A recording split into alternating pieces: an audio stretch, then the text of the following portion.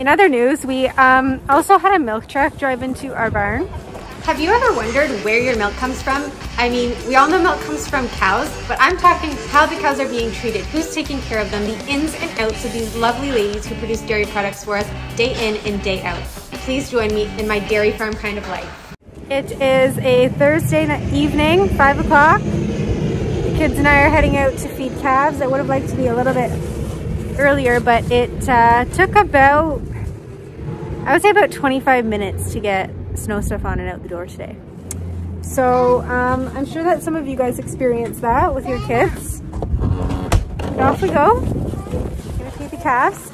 We had a new calf this morning. I think a bull calf this morning. So I'll go check that calf out. And then we also had a heifer calf yesterday, I believe. And Eddie said it's drinking well from the holder. He fed them this morning. So that'll be good. A bull calf? A bull calf. Eddie and I are also going to move a couple of older calves into the super hutch, a clean super hutch this evening. So that'll be fun. The super hutches, they can hold 3 calves, but right now we've just been grouping them in 2 because of the way we've had very few calvings this winter. So we don't really have 3 calves at a time to put in them.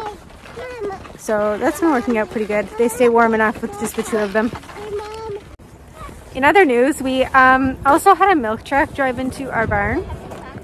So the other morning we were having breakfast and we noticed the milk truck going down the driveway and I was like, oh, look at the damage on that truck. Like, kind of laughing about it. And then, oh, I wonder where he did that. And then the next day, Eddie got a text from his cousin who said, oh, what's the damage on your barn? And Eddie was like, what damage? Then he went out and checked. And there's some damage, I'll show you now. So it's pretty minimal, but you can see here the eaves trough is damaged.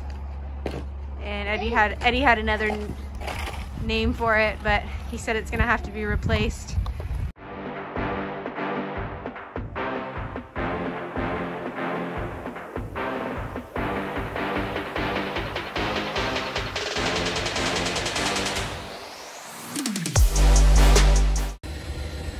This is our newest heifer calf. I'll have to name her. Her name needs to start with a P. What do you think her name should be? Poppy Peppy. Poppy Pippi? Yeah. How about pick one? Poppy or Pippi? Peppy. Okay. Poppy. Pippi. This is Pippi. No, it's Peppy.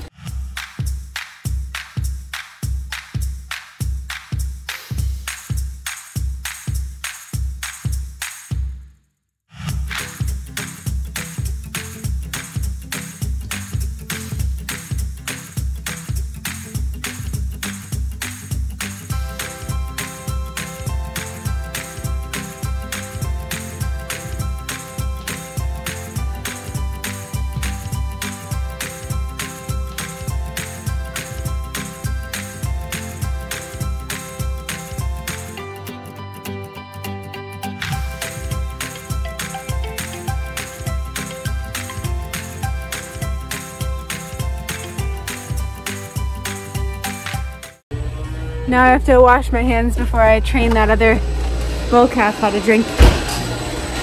Okay, hands are washed. Time to go drop off that other bottle.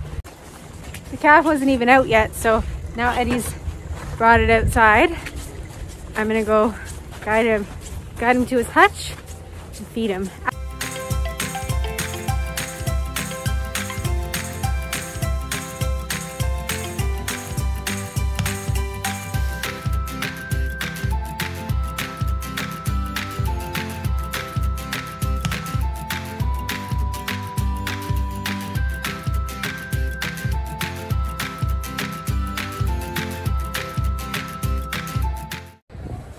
Well, I spent much longer than I'd like to admit trying to get that bull calf to drink, but finally he drank the whole bottle, so I'm pleased about that.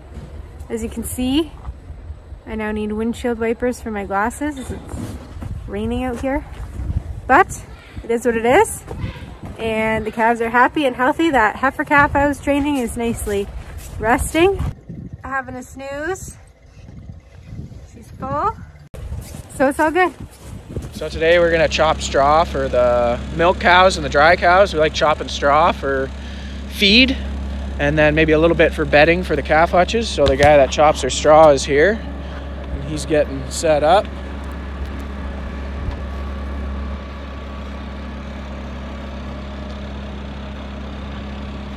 Getting his conveyor out, and we're gonna chop it into this C-can here.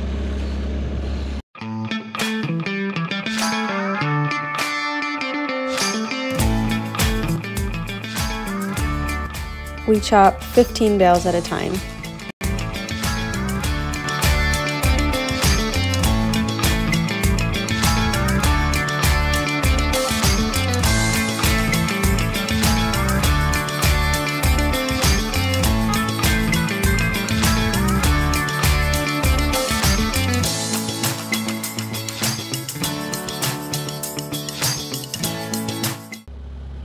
So we got our straw chopped and it worked really well. This was the first time we did it in a C-can. So we got these two C-cans. I got one for dry corn that I'm gonna grind up. I haven't done any yet. And then the other one for chopped straw. So I got the idea from a friend of mine and it worked really good. So looking forward to using that. A little fairy tale. Once, not so long ago, in a place with more water than land,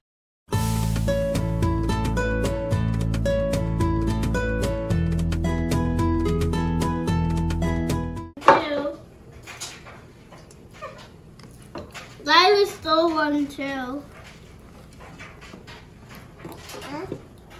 Look at Lila. Hey, hey.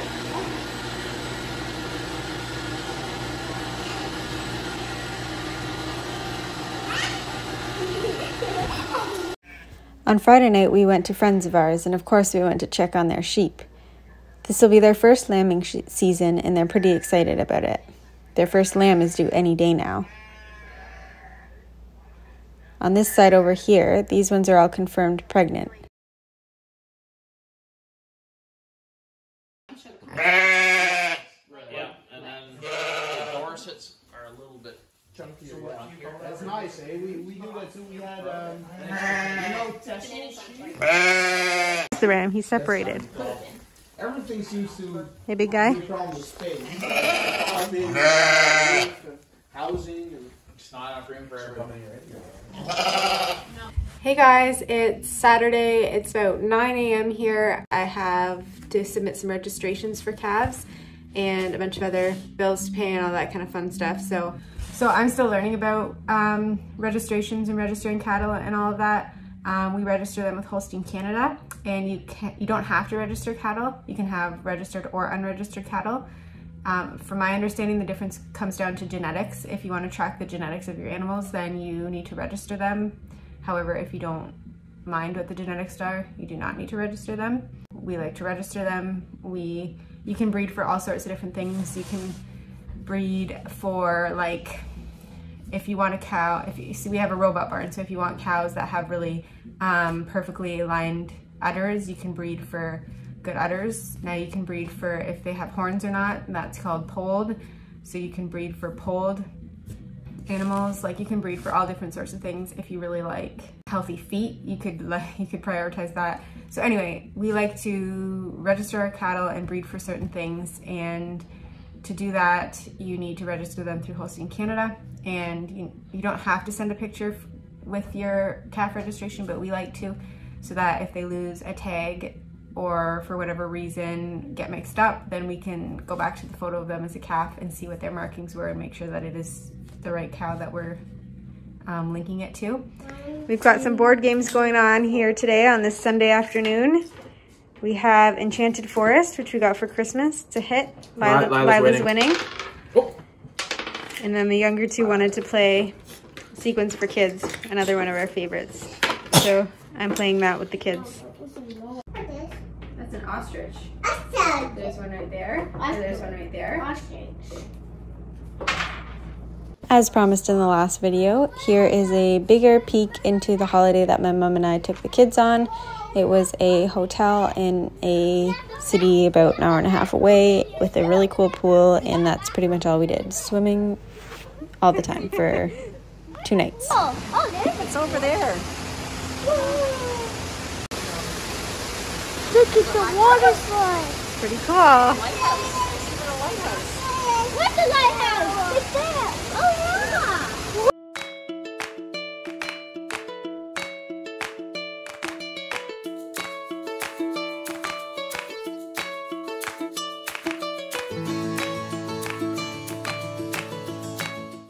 Mommy, I named that one. Look at that little one.